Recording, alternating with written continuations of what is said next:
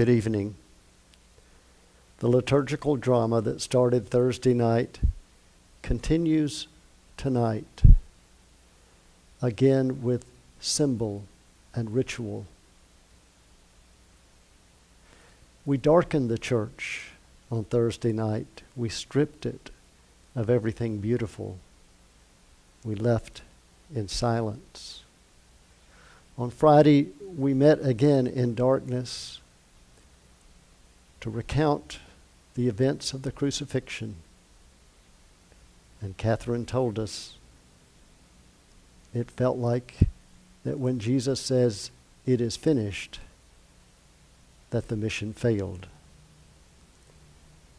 The light of the world has gone out of it. But we remember that we are people of hope. And God is like the ultimate pastor. God comes to the rescue when God's people need it most. And so, in the darkness, we light a fire. And we ask God to sanctify the fire. And from the fire, we light what is called the Paschal candle.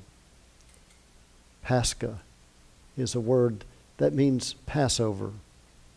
It is the word used by most of the world when they refer to Easter. Because like the lamb that was slaughtered and the blood put on the doorposts to save the children of Israel from the angel of death, so the blood of Jesus saves us from death. Jesus becomes the Paschal Lamb, and the Paschal candle represents His presence. Dear friends in Christ, on this most holy night in which our Lord Jesus passed over from death to life, the Church invites her members dispersed throughout the world to gather in vigil and prayer. For this is the Passover of the Lord, in which, by hearing His word and celebrating His sacraments, we share in His victory over death. Let us pray. O God, through your Son, you have bestowed upon your people the brightness of your light. Sanctify this new fire and grant that in this Paschal feast we may so burn with heavenly desires that with pure minds we may attain to the festival of everlasting light through Jesus Christ our Lord. Amen. From the fire we light the candle to take the light of Christ back into the darkened church. We follow the thurible. That's the thing that incense is burned in. It precedes the candle. Because like the children of Israel who were released from their bondage of slavery, a slavery which prevented them from going anywhere except where their masters allowed them to go, like they went out into the unknown wilderness, so we go into the unknown darkness. But God's presence was with them, represented by a pillar of cloud by day, a pillar of fire by night. So our incense burner, our thurible, represents our pillar of cloud. Our candle represents the pillar of fire. We process into the church, and several times through chant we remind ourselves that this is the light of Christ. Thanks be to God.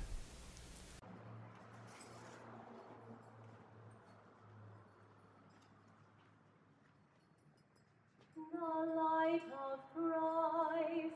Thanks be to God.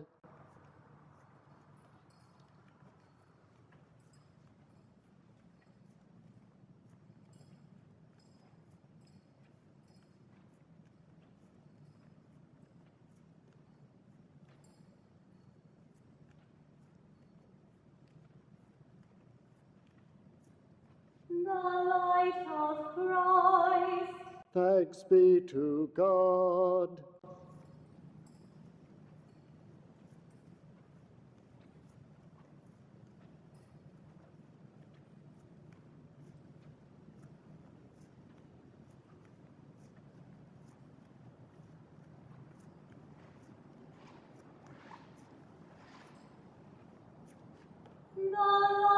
of Christ.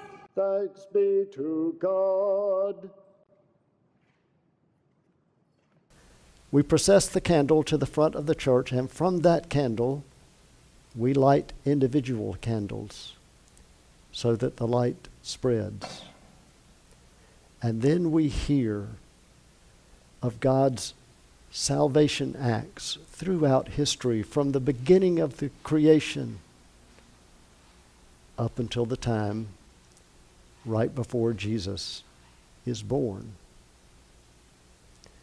We remember that the gospel according to John starts by saying that he is the light of the world, and the darkness did not overcome it. And we remember later in that gospel when Jesus says, "Walk when you have the light. Do not stumble in darkness." Once we get through with the procession, then we hear the ancient hymn that pays tribute to the candle and, of course, to him whom the candle represents. The ancient hymn called the Exultet. Rejoice now, heavenly host and choirs of angels, and let your trumpet shout salvation. For the victory of our mighty King. Rejoice and sing now, all the round earth, bright with a glorious splendor.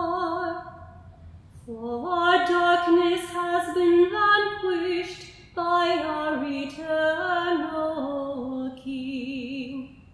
Rejoice and be glad now, Mother Church, and let your holy courts in radiant light resound with the praises of your people. All you who stand near this marvelous and holy flame, pray with me to God the Almighty, for the grace to sing the worthy praise of this great light. Through Jesus Christ, his Son, our Lord, who lives and reigns with him in the unity of the Holy Spirit, one God, forever and ever. Amen. The Lord be with you. And also with you. Let us give thanks to the Lord our God. It is right to give him thanks and praise. It is truly right and good, always and everywhere, with our whole heart and mind and voice to praise you, the invisible, almighty, and eternal God, and your only begotten Son, Jesus Christ our Lord. For he is the true Paschal Lamb, who at the feast of the Passover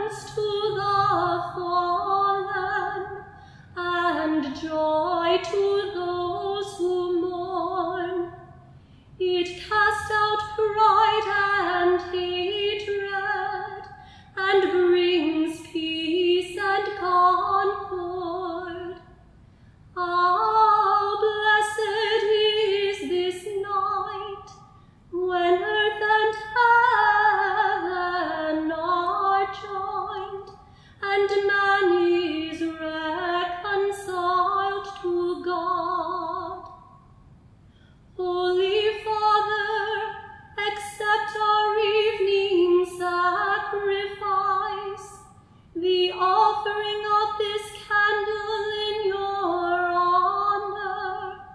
May it shine continually to drive away all darkness. May Christ, the morning star who knows no setting, find it ever burning. He who gives his light to all creation, and who lives and reigns forever and ever. Amen.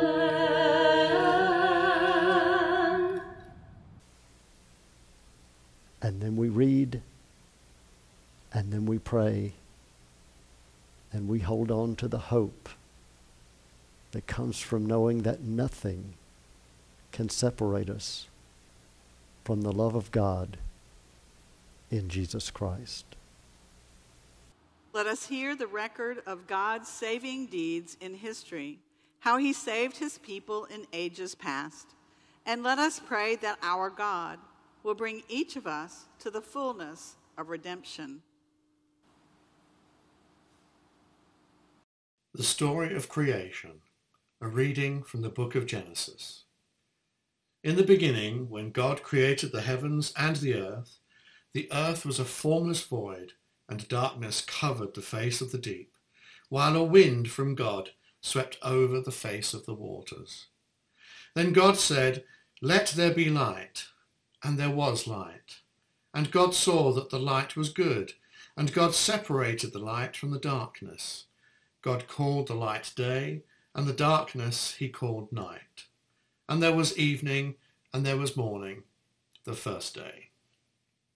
And God said, "Let there be a dome in the midst of the waters, and let it separate the waters from the waters." So God made the dome, and separated the waters that were under the dome from the waters that were above the dome.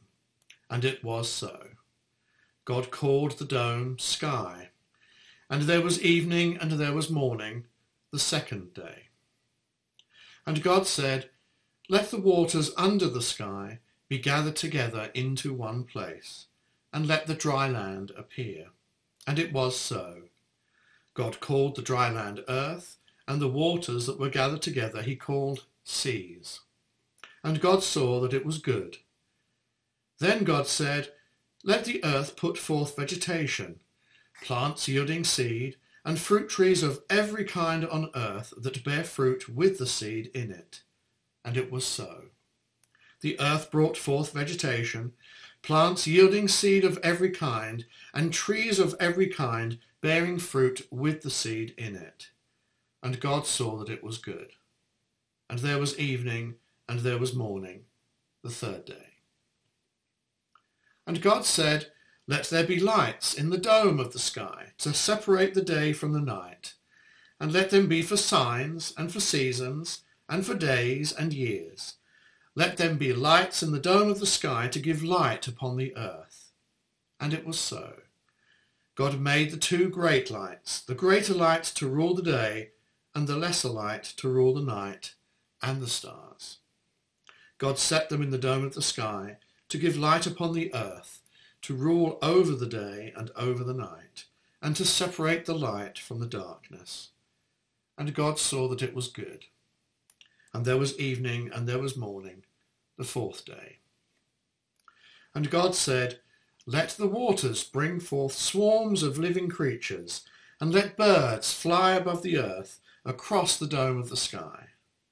So God created the great sea monsters, and every living creature that moves, of every kind, with which the waters swarm, and every winged bird of every kind. And God saw that it was good. God blessed them, saying, "Be fruitful and multiply, and fill the waters and the seas, and let birds multiply on the earth." And there was evening, and there was morning, the fifth day. And God said, "Let the earth bring forth living creatures of every kind, cattle and creeping things and wild animals of the earth of every kind." And it was so. God made the animals of the earth of every kind, and the cattle of every kind, and everything that creeps upon the ground of every kind. And God saw that it was good. Then God said, Let us make humankind in our image, according to our likeness, and let them have dominion over the fish of the sea, and over the birds of the air, and over the cattle, and over all the wild animals of the earth, and over every creeping thing that creeps upon the earth. So God created humankind in his image. In the image of God he created them. Male and female he created them. God blessed them, and God said to them, Be fruitful and multiply, and fill the earth and subdue it, and have dominion over the fish of the sea, and over the birds of the air, and over every living thing that moves upon the earth. God said, See, I have given you every plant yielding seed that is upon the face of all the earth, and every tree with seed in its fruit. You shall have them for food. And to every beast of the earth, and to every bird of the air, and to everything that creeps on the earth, everything that has the breath of life, I have given every green plant for food. And it was so. God saw everything that he had made, and indeed it was very good. And there was evening, and there was morning, the sixth day. Thus the heavens and the earth were finished, and all their multitude. And on the seventh day God finished the work that he had done, and he rested on the seventh day from all the work that he had done.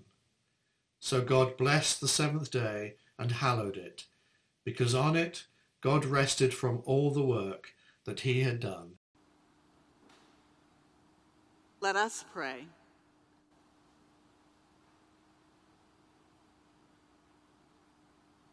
O God, who wonderfully created and yet more wonderfully restored the dignity of human nature, grant that we may share the divine life of him who humbled himself to share our humanity, your Son, Jesus Christ, our Lord.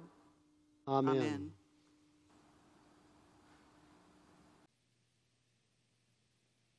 Israel's deliverance at the Red Sea. A reading from the book of Exodus. As Pharaoh drew near, the Israelites looked back, and there were the Egyptians advancing on them. In great fear, the Israelites cried out to the Lord. They said to Moses, Was it because there were no graves in Egypt that you have taken us away to die in the wilderness? What have you done to us, bringing us out of Egypt? Is this not the very thing we told you in Egypt? Let us alone and let us serve the Egyptians? For it would have been better for us to serve the Egyptians than to die in the wilderness. But Moses said to the people, Do not be afraid, stand firm, and see the deliverance that the Lord will accomplish for you today. For the Egyptians whom you see today, you shall never see again. The Lord will fight for you, and you have only to keep still. Then the Lord said to Moses, Why do you cry out to me? Tell the Israelites to go forward, but you lift up your staff and stretch out your hand over the sea and divide it, that the Israelites may go into the sea on dry ground. Then I will harden the hearts of the Egyptians, so that they will go in after them. And so I will gain glory for myself over Pharaoh and all his army, his chariots and his chariot drivers. And the Egyptians shall know that I am the Lord, when I have gained glory for myself over Pharaoh, his chariots and his chariot drivers. The angel of God, who was going before the Israelite army, moved and went behind them, and the pillar of cloud moved from in front of them and took its place behind them. It came between the army of Egypt and the army of Israel. And so the cloud was there with the darkness, and it lit up the night. One did not come near the other all night. Then Moses stretched out his hand over the sea. The Lord drove the sea back by a strong east wind all night, and turned the sea into dry land, and the waters were divided. The Israelites went into the sea on dry ground, the waters forming a wall for them on their right and on their left. The Egyptians pursued and went into the sea after them, all of Pharaoh's horses, chariots, and the chariot drivers.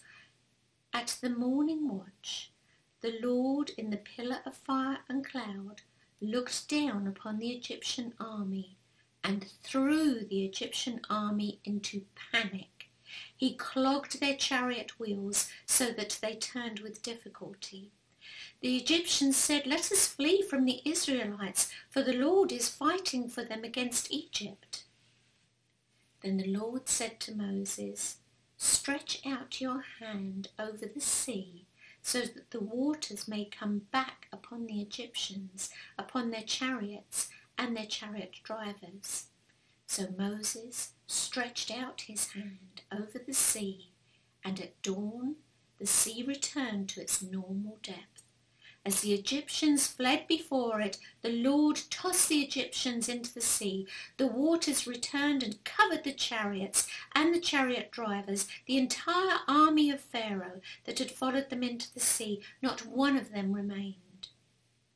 But the Israelites walked on dry ground through the sea, the waters forming a wall for them on their right and on their left.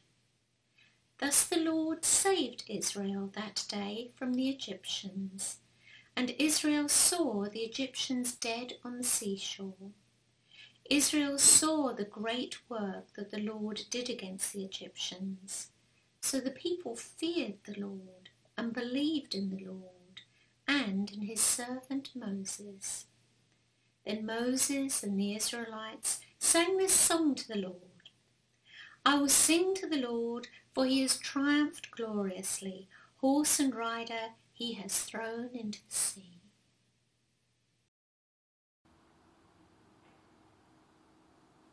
Let us pray.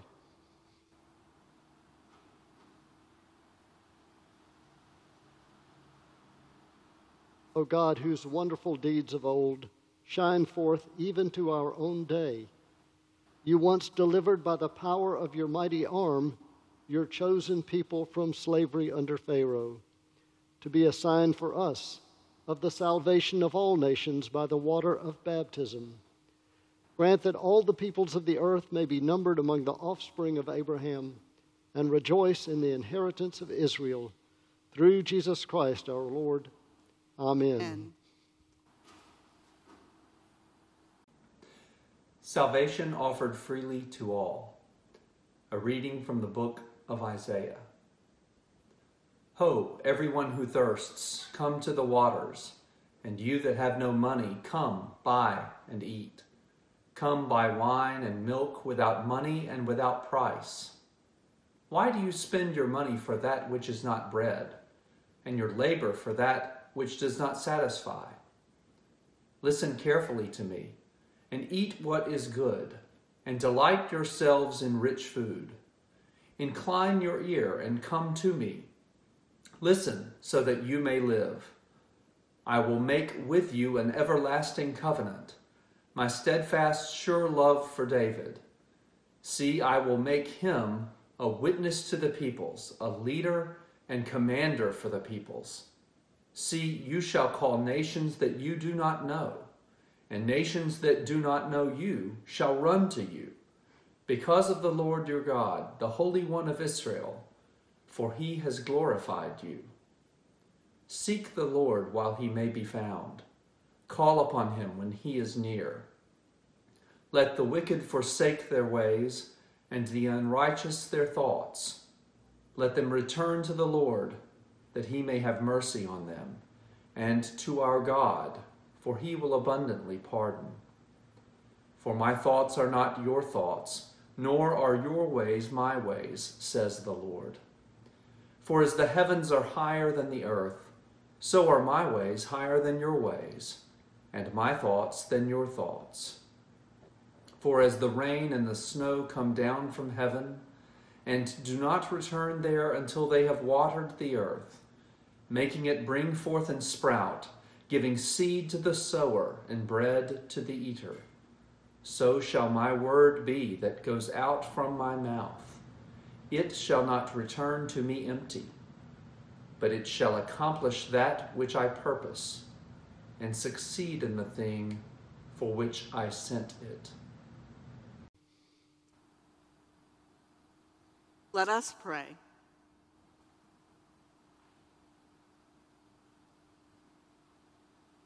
O God, you have created all things by the power of your word, and you renew the earth by your Spirit. Give now the water of life to those who thirst for you, that they may bring forth abundant fruit in your glorious kingdom, through Jesus Christ our Lord. Amen. Amen.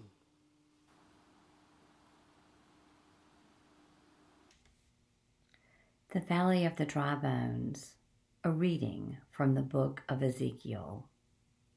The hand of the Lord came upon me, and he brought me out by the Spirit of the Lord, and set me down in the middle of a valley. It was full of bones. He led me all around them. There were very many lying in the valley, and they were very dry. He said to me, "Mortal, can these bones live?" I answered, "O Lord God, you know." Then he said to me, "Prophesy to these bones, and say to them, O dry bones, hear the word of the Lord. Thus says the Lord God to these bones, I will cause breath to enter you, and you shall live. I will lay sinews on you, and will cause flesh to come upon you, and cover you with skin, and put breath in you, and you shall live. And you shall know that I am the Lord." So I prophesied as I had been commanded. And as I prophesied, suddenly there was a noise, a rattling, and the bones came together, bone to its bone. And I looked, and there were sinews on them, and flesh had come upon them, and skin had covered them, but there was no breath in them. Then he said to me, "Prophesy to the breath, prophesy, mortal, and say to the breath, Thus says the Lord God, Come from the four winds, O breath, and breathe upon these slain, that they may live." I prophesied as he commanded me, and the breath came into them, and they lived and stood on their feet, a vast multitude. Then he said to me, "Mortal, these bones are the whole house of Israel. They say, Our bones are dried up, and our hope is lost. We were cut off completely. Therefore prophesy and say to them, Thus says the Lord God, I am going to open your graves and bring you up from your graves, O my people, and I will bring you back to the land of Israel. And you shall know that I am the Lord, when I open your graves and bring you up from your graves, O my people. I will put my spirit within you, and you shall live, and I will place you on your own soil. Then you shall know that I, the Lord, have spoken and will act, says the Lord.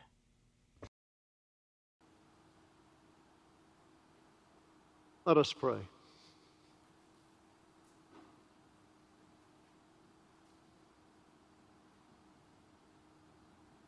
Almighty God, by the Passover of your Son, you have brought us out of sin into righteousness and out of death into life.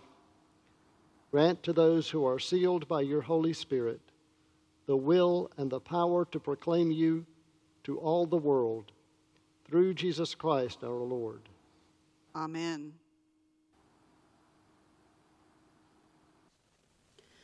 The gathering of God's people.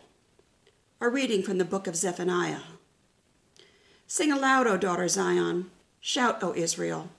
Rejoice and exult with all your heart, O daughter Jerusalem.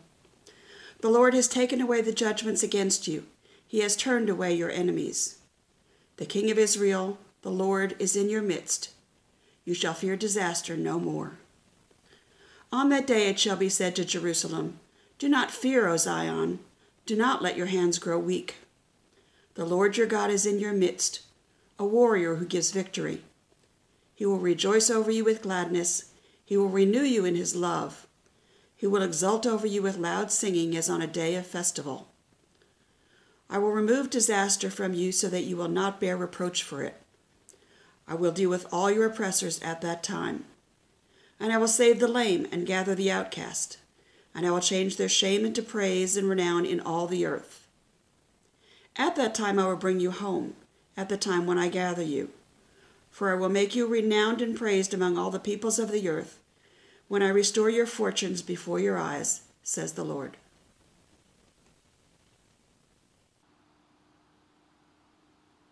Let us pray.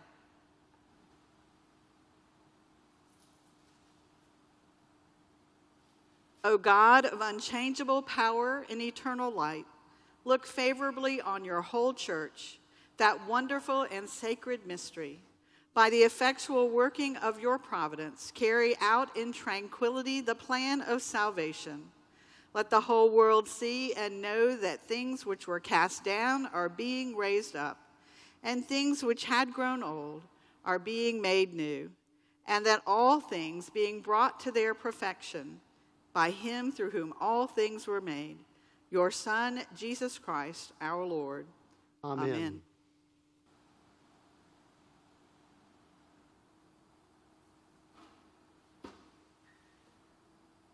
And now, friends, at this point in the service, most years, we would be ready to proclaim Easter because we have heard of God's saving acts throughout history. But tonight, we are going to end the service here. We will pick it up again tomorrow on Easter morning when we will proclaim the coming of Easter. So, stay tuned. I'll see you in the morning.